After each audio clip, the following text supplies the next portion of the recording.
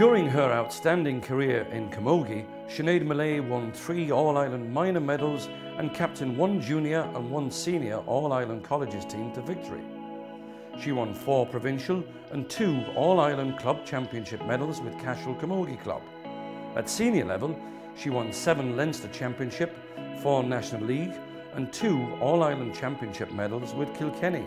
Millea was a key member of the University of Limerick team that won the Ashbourne Cup in 1995 and the Ashbourne Shield in 1996 and was selected on the combined universities team on 4 occasions. She was the recipient of an All-Star Award in 2004. Sinéad Millea graduated in 1997 with a Bachelor of Arts in Physical Education.